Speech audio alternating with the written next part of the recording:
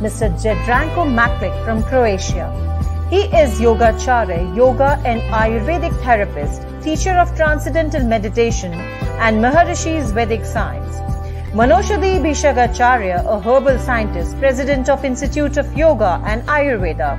He teaches yoga in Europe, America, India and China. He gained knowledge about yoga from Maharishi Mahesh Yogi A.G. Mohan, direct disciple of Shri T. Krishnacharya, Maharishi Swami Devmurti Yogacharya, Dr. Mukund Bhole. He wrote 6 books about yoga.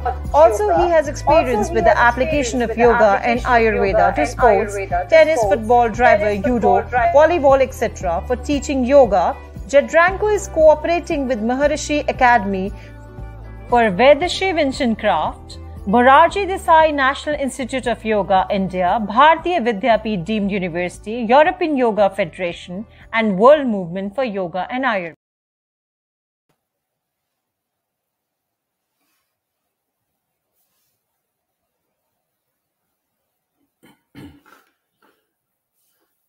So, dear friends, which you are participating on this conference, I would like to share some of my knowledge related to the spirituality and the thoughts, the thinking process, how it is related. So we know that spirituality, it's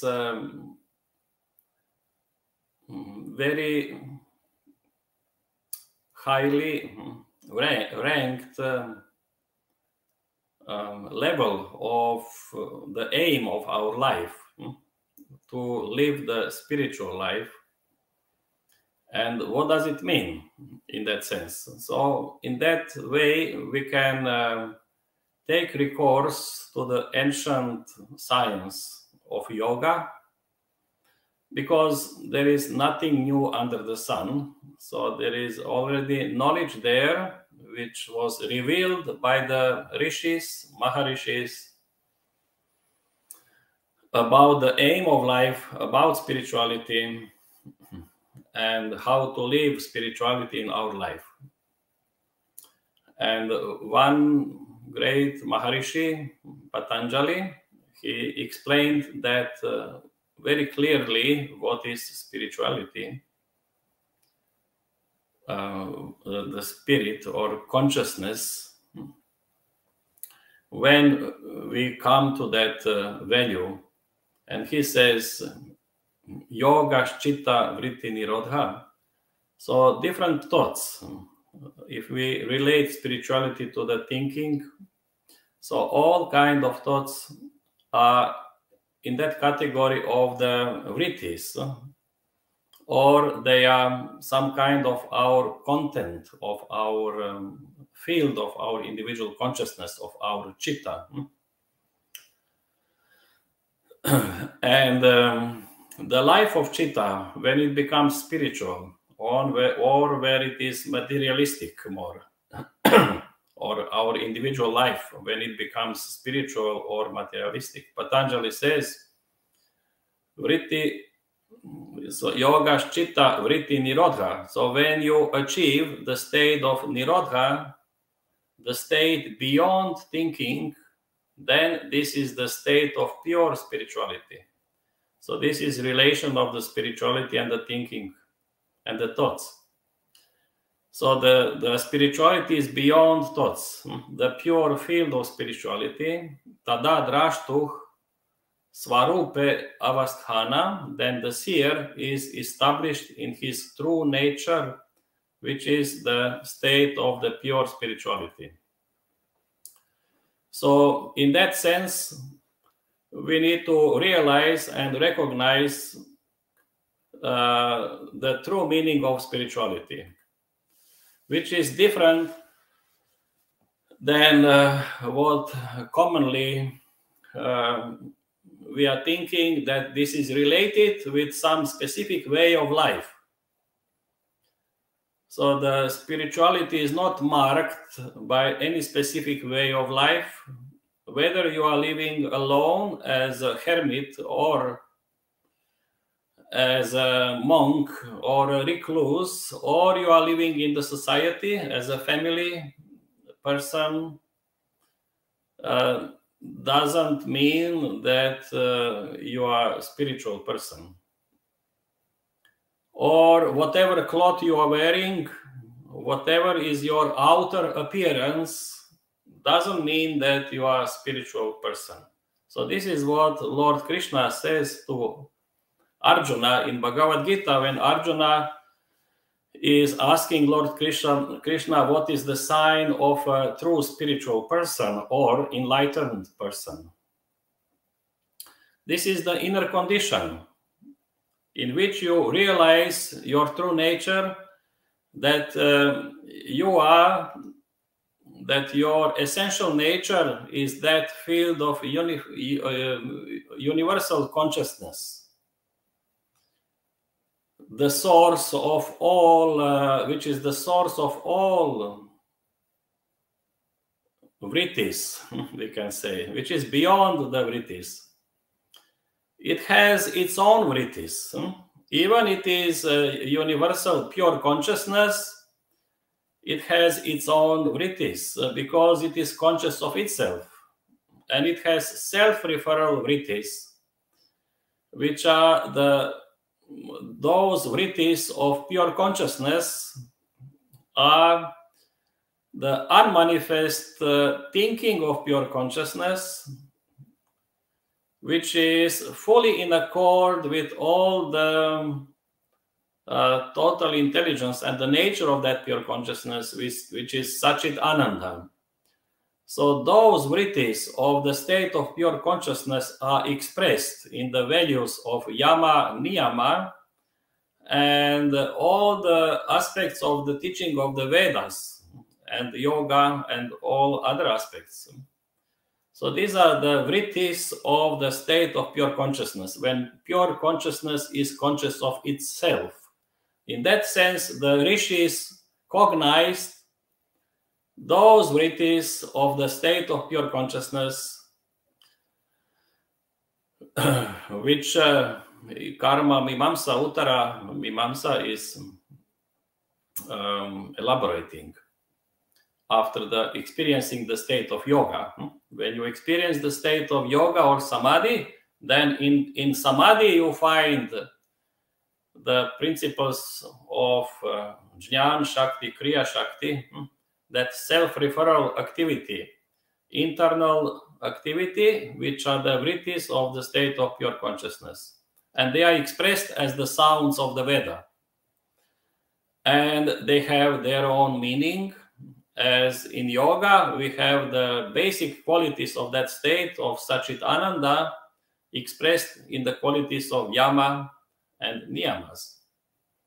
So we can say those vrittis, those thoughts or thinking, these are unmanifest thoughts, but still they are there, are spiritual thoughts. They belong to spirituality because they are completely in tune with the nature of the source of life, which is the bliss consciousness.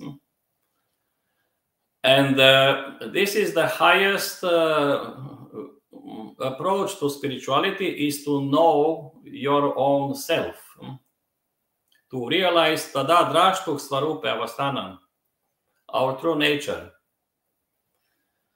Then the thinking, our thinking in our daily life, whatever we are doing, doesn't matter, will become in accord with the principles of Yama and Niyama. And this is the expression of spirituality in our everyday life.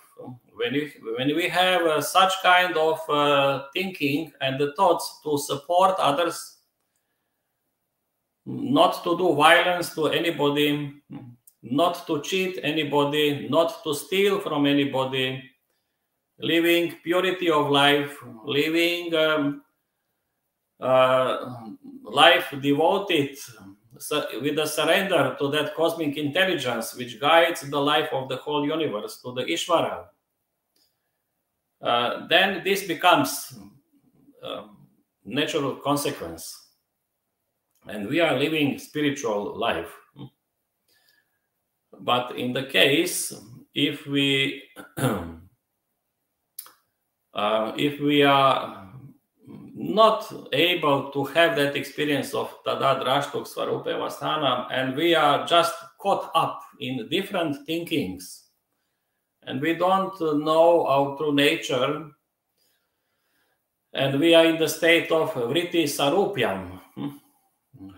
It means that we are identified with the thoughts. We are not anymore self-referral, having experience, but object referral in relation to the different objects in the form of different thoughts. Then we are not anymore in that pure spiritual state.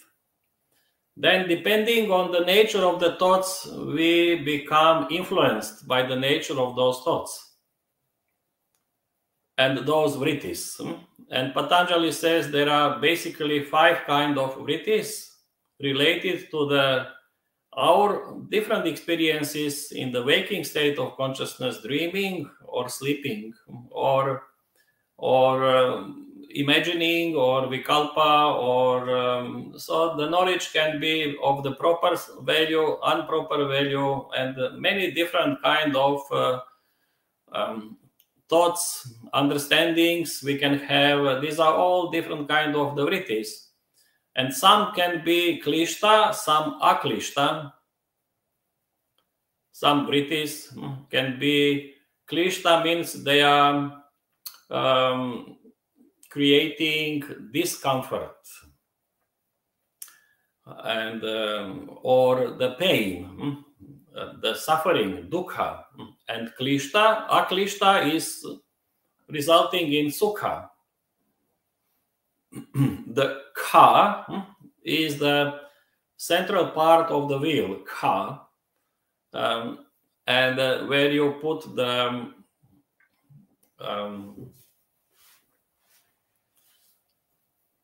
axis to that central part of the wheel, which is then making wheel to rotate. And do means not well fixed, so that the axis is not well fixed with the center of the wheel, and then there is tearing and all kind of problem for the wheel rotation and causing suffering. So the dukkha means not being well fixed, and sukha means being well fixed. And who is fixing with what? So the different kind of thoughts which are not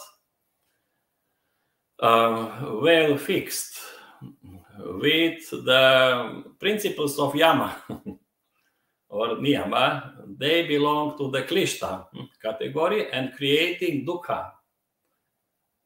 And those kind of our thinking or thoughts which are well fixed and in accord with the principles of yama and niyama, they are creating sukha and expansion of consciousness and joy in life and positive values. And this is the spiritual life in relation to that kind of thinking. So if our thoughts are in accordance with the principles of yama and niyama, then we are living spiritual life on the level of the thinking, which is the basis of our speaking and doing.